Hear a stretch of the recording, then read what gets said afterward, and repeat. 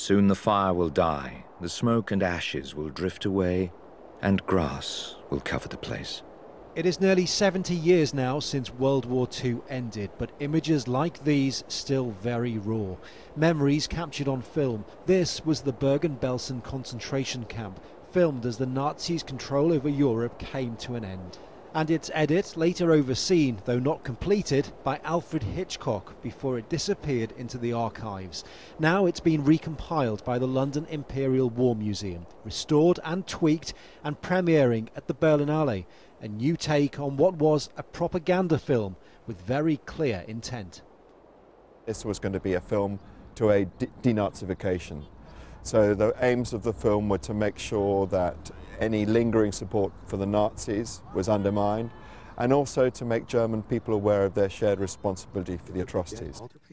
Nazi Germany is a big unofficial theme at the Berlinale this year, from the Hollywood takes like The Monuments Men starring George Clooney to the smaller productions like this one, looking at how Paris was saved from Nazi destruction. It was a lifetime ago for many, but is a subject that still interests, intrigues and horrifies.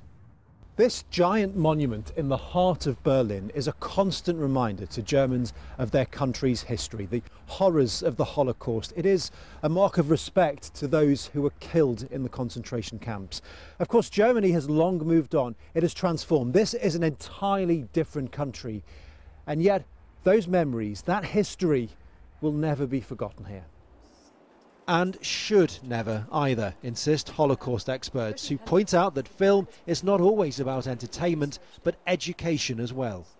Film festivals reach a much wider audience than usually our educators and researchers do. So I think for keeping the awareness really alive and the interest alive, so I think it is important. The documentaries certainly help with that education. Others, like this one, explore the life of Heinrich Himmler, the fascination with history portrayed in festival through fiction and fact, still very strong.